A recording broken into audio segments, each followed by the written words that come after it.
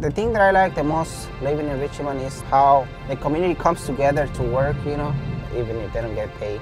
They love to volunteer, they love to do activities, they love to plant trees together. They love to basically work in a team. That's what I like the most. Javier is many things, but what he is to Groundwork Richmond is a great partner and our project coordinator, a wonderful mentor to our young people. I think Richmond has a lot of potential. We can do many, many things with a little bit of resources. We can engage a lot of people.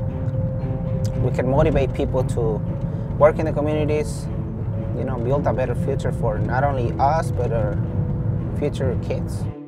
So Groundwork Richmond, our priorities have been to plant trees, work on the Richmond Greenway, and expanding opportunities we'd like to give to many more young people.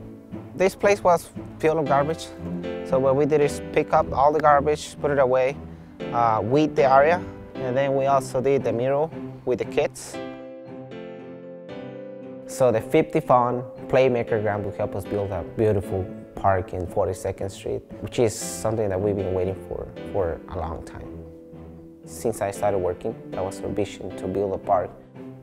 What I really want to see in the Greenway is people enjoying walking in there, you know, people looking at this beautiful art in here. This is our youngest green team members that we have right now, right? Ooh, he's excited.